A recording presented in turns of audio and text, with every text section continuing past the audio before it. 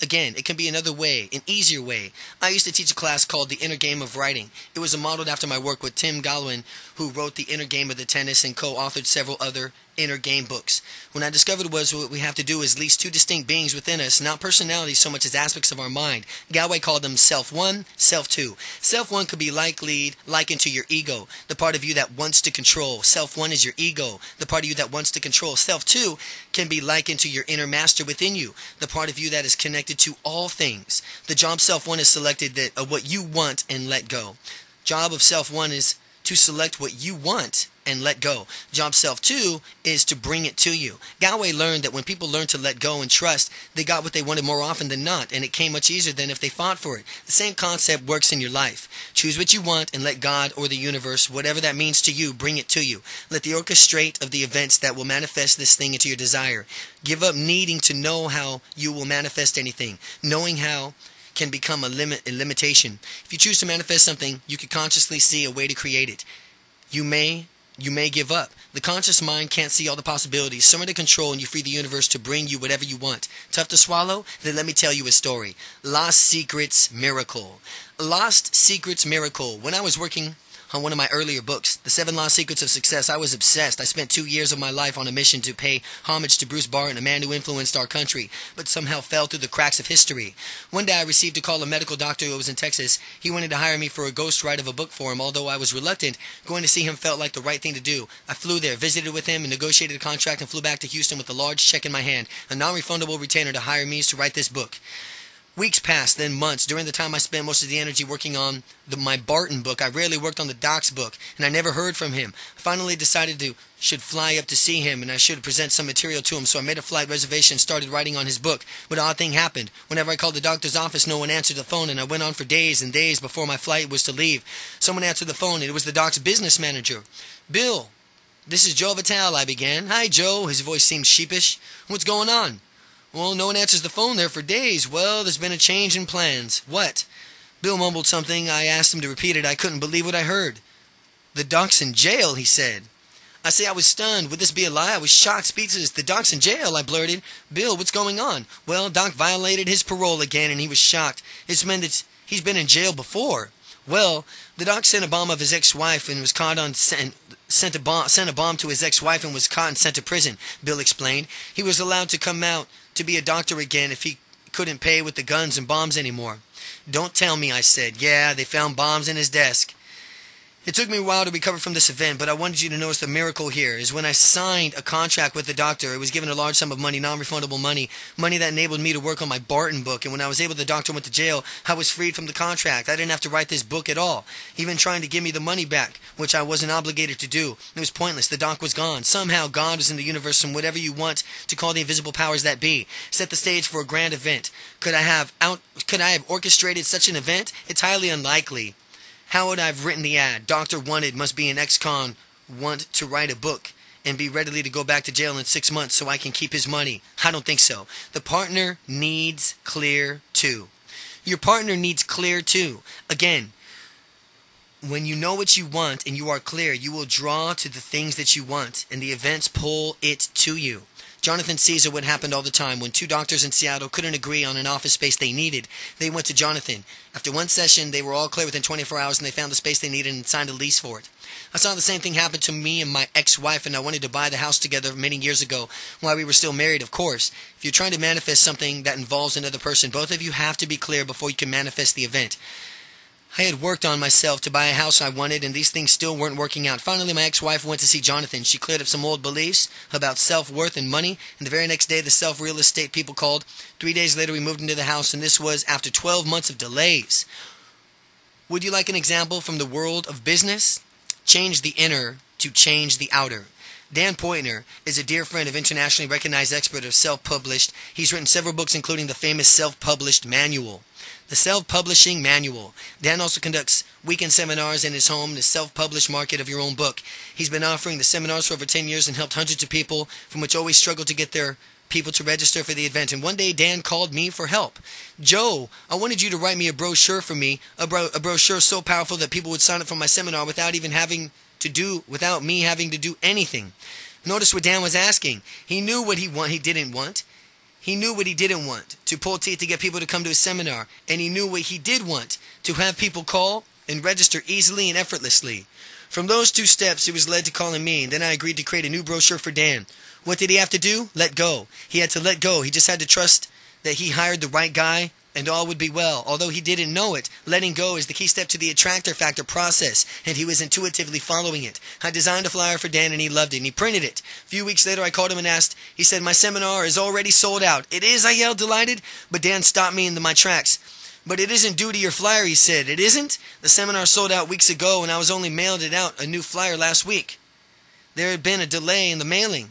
"Then what happened?" I asked. "Why did it sell out?" Well, Dan didn't know, but here's my guess. As you know by now, the energy from which you give out brings the results. And Dan stated in his new intention, he allowed me to create a new flyer for him. But in changing the inner signals from what you're sending out, once you change the way you are on the inside, the outer world changes. Dan didn't even know, or didn't even have to mail his flyer out, and people picked up the signals in the air, and they responded. Crazy? Maybe so.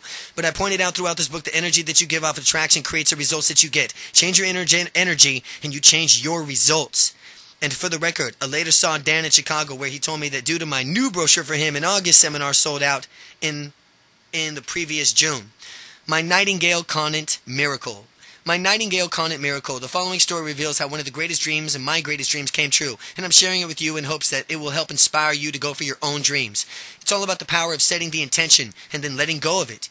If you've never seen the famous Nightingale Conant giant catalog of audio tapes in business, motivational, self-help, and relationships, health, and spirituality, reach over the phone right now and call 1-800-525-9000 or visit the site at www.nightingale.com. Request the catalog. It's free and well worth browsing.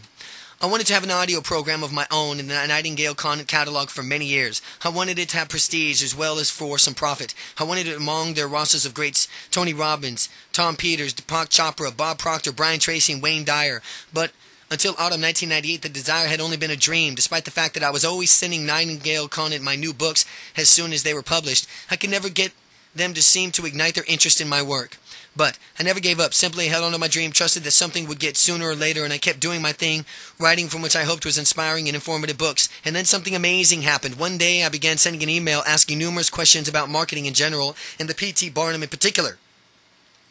He was one of my fans of the Barnums, and he loved my book. There's a customer born every minute.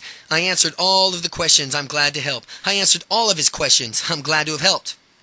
Then, one day I received a shock. This man sent me a mail saying, "If you ever want your material considered by Nightingale Conant, let me know. I'm their marketing project manager." You can't imagine my surprise or my delight. I immediately FedExed all of my books, my video, and my home study courses, 6 audio tapes and workbooks to my new friend at the Nightingale Conant. He didn't like anything else I sent. Instead, he loved everything I sent. And right then and there, we began a long process of selling Nightingale Conant on me. He became my guardian angel, my charismatic and Christmas teen, my Christmas time.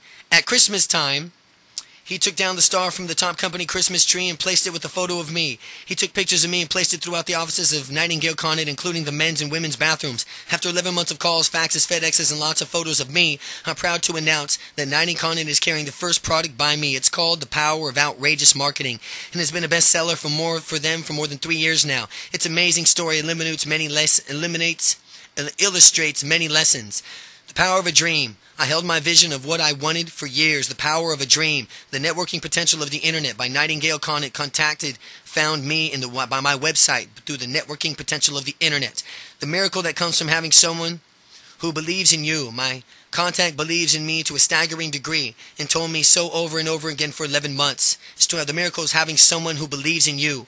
The true magic that occurs is when you are aligned with your life's purpose and doing what makes your heart sing. And the power of letting go. I'm sure that there are other lessons in the story, lessons that you see and I don't. Again, I'm sharing this with you in a way to hopes to set your own heart on fire, awaken something in your soul and urges you to go for it and get your own dreams. And here's something else to think about.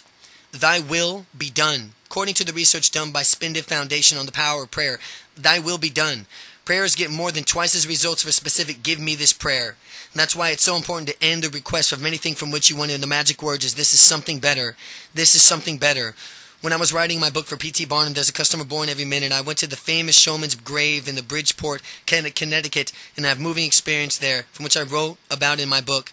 And I want to share this with you here as I saw written in my Barnum's gravesite maker. To a surprise carved in a simple Crete stone headstone from where the magic words of Barnum relied throughout his colorful life. Not my will, but thine be done. Not my will, but thine be done. Those magical words worked for Barnum, helping him survive personal and professional disasters and to become one of the most American first millionaires. One of America's first millionaires. And those words can work for you too. In other words, trust the universe. Want something better? You can ask yourself whatever you want to do, be, or have, and also be willing for the universe to give you that something better. End all your requests with the phrase, this or something better. This or something better. And you will be letting the universe know that thy will be done is the highest of all importance.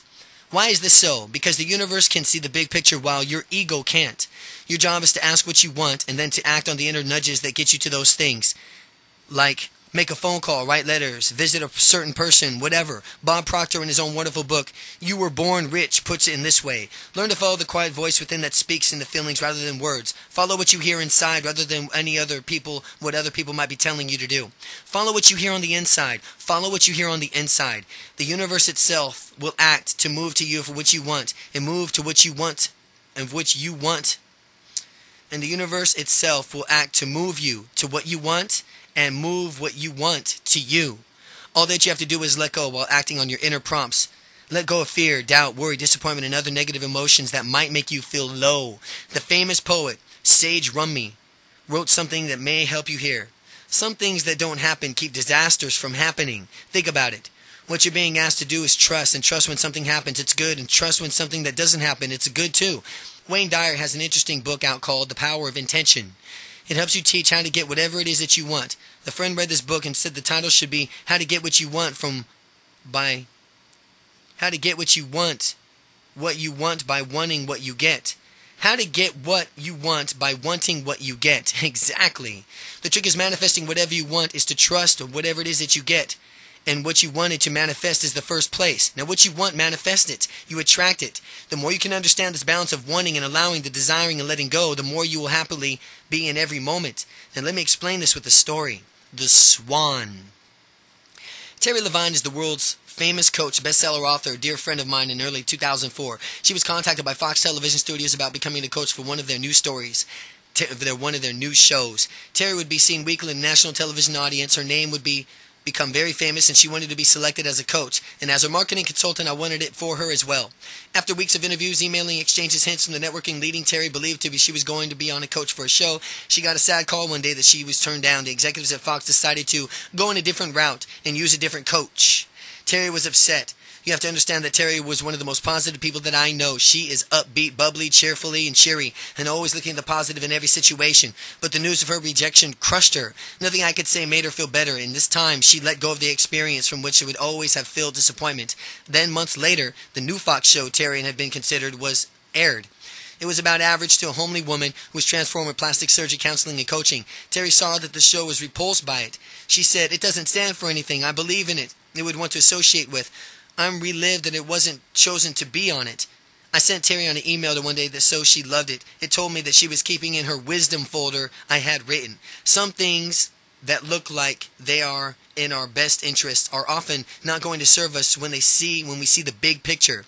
Some things that we look like that seem might be in our best interests are often not going to serve us in the big picture. We have to trust and let go, realizing that everything that happens is for our highest good. And the secret of TIISG.